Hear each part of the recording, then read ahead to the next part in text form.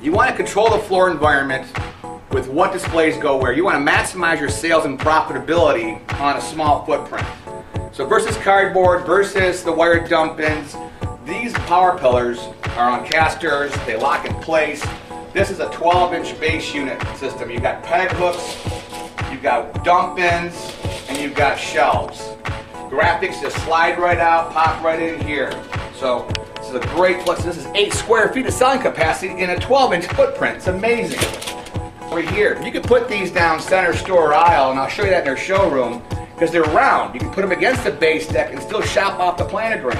They can be in the power drive aisles, the perimeters, the checkout, the front ends, isolation fixtures. These are ideal solution selling base centers.